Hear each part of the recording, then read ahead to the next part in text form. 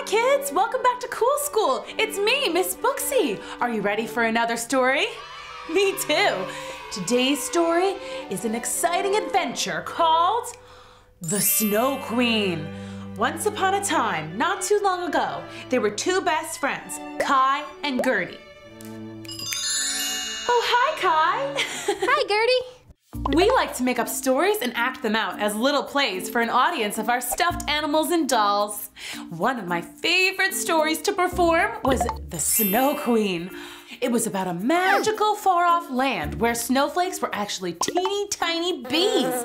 Instead of honey, the snow bees made ice cream. The bees had a queen, just like regular honeybees do, but the Snow Queen was wicked. She would lure children in with her mountains of ice cream, but then turn the kids into snowmen.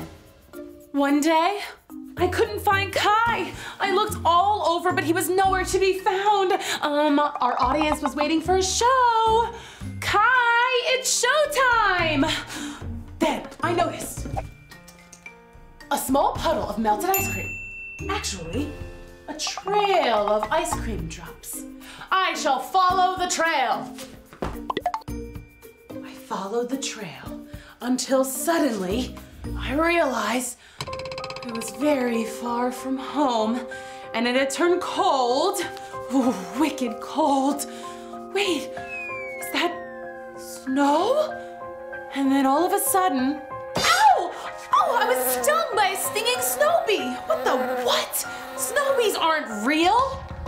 Then it dawned on me. I must somehow be entering the magical far-off land of the Snow Queen. I decided to look for help. I found a little cottage nearby and explained the situation to the jolly old man who lived there with his reindeer. So you see, I really need to find Kai. The Snow Queen's probably turned him into a regular old Frosty the Snowman, button nose and everything. You really gotta help me, mister. Well, I'd love to help, but only a youngster like you can approach the Snow Queen. Older folks are frozen solid in a block of ice if they so much as wave at her. So I was going to have to defeat the Snow Queen by myself. The old man did let me borrow a reindeer and a sweet vest, though. Oh, gee, I was kinda hoping you'd give me some dynamite or something so I could just melt the queen and all her snow bees, but okay, thanks, I guess. Also, why is your reindeer eating chili? Keeps him warm.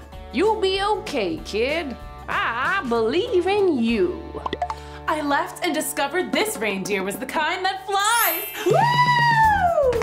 We flew to the Queen's place, but a huge swarm of snow bees blocked our way.